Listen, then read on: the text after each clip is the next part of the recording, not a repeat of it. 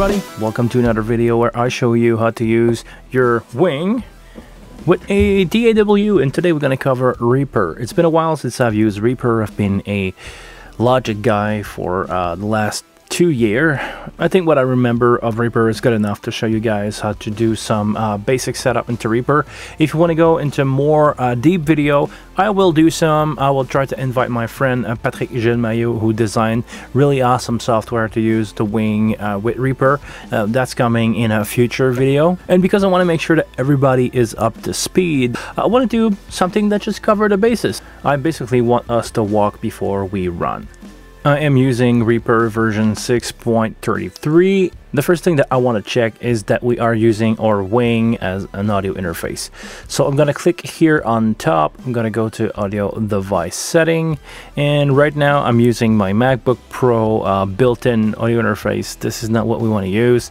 We want to use our wing. So wing, great, request sample rate 48K. This is what we're using, and I'm going to change the buffer size to 1024. Sounds good, and we're going to click apply. Okay, and now I know, because I can see 48 channel by 48 channel, that we are using our wing that is set at 48 channel by 48 channel. Now, if we wanted to record many input at the same time, on some of my other example, I was talking about a drum, recording a drum. Let's say that we want to record 8 input of drum to bring up some track. You can go in track, click new track, that will give you a single track. You can also double click on the left where you have track, or you can right click and set insert multiple track. We already have 2 tracks in now. I want to go for a total of 8, so we're gonna add 6 track. Okay, to set the input for all these tracks, you need to record enable them. I'm just gonna record enable everything. You can also just shift click and enable record on everything. And in Reaper, you need to do this one by one. You need to set your track input manually. First one here will be mono 1, 2, 3, 4, 5. We're gonna get there. 6, 7, and 8. You can also create stereo track if you want to. Let's say that we don't want to use track 8 and we want 7 and 8 for drum overhead, which is going to go here, 7 and 8. That way we created a stereo track. Once you have built your first basic session, I suggest you to save it as a template. So you just go here, file, project template, and just save it with a name that you will remember.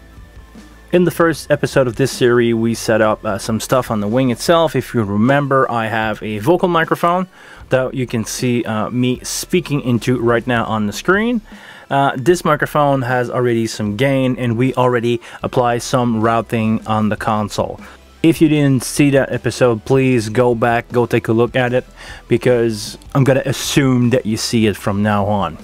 We have some sound coming in. Right now you only see one microphone because I only have one, but if you were to have 8 mic, they will all have level at this point. As soon as you press record enable, you will see the VU meter going on the screen. And if I press record, we will record 8 track. Okay. Now that we recorded some signal, it's now time to play back. When we press spacebar or play, we're not hearing anything. We can see that we have some stuff going in the main out of Reaper, but we have to remember that this main out is assigned to USB output from the computer, so USB input on the console 1 and 2.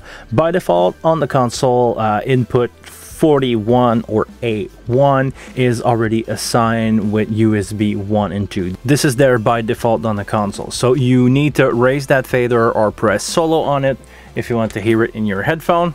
Also, make sure that you've seen the video where I'll talk about monitoring. I explained basic monitoring through the console, because for this basic example, we're not going to monitor through the software. We will monitor through the console only On channel A1, USB return 1 and 2, this is where all the magic happened. When you play back a session or when you want to record with a metronome and send it into headphone. Hi, editing me here. Speaking of metronome, if you right click on the metronome on top of your session, you will have all the option for beat, level, and if you want to modify the tempo or the BPM or the speed of your session, in the bottom right you will find an icon with BPM and a number. By default, it will default to 120. Feel free to set it at the speed that you need your song to be. The fact that we are monitoring through the console will enable us to record some stuff with almost no latency between the musician playing, hearing himself back, and the session in Reaper. Now that we recorded multiple tracks at the same time, let's say that we want to overdub something. Let's give out an example that we just recorded some drum and we want to add another track to record some bass, maybe some guitar, vocal. We can just double click here, arm our track to be recorded, and we can select the input that we want to use for this track. Let's say that we're going to use input number 9 for this one. Let's say this is our bass guitar and we just record bass on top of that. So now we got everything running. We can just press record and we will hear the track playing in the background, what we already track, and the new one is being created on top of it.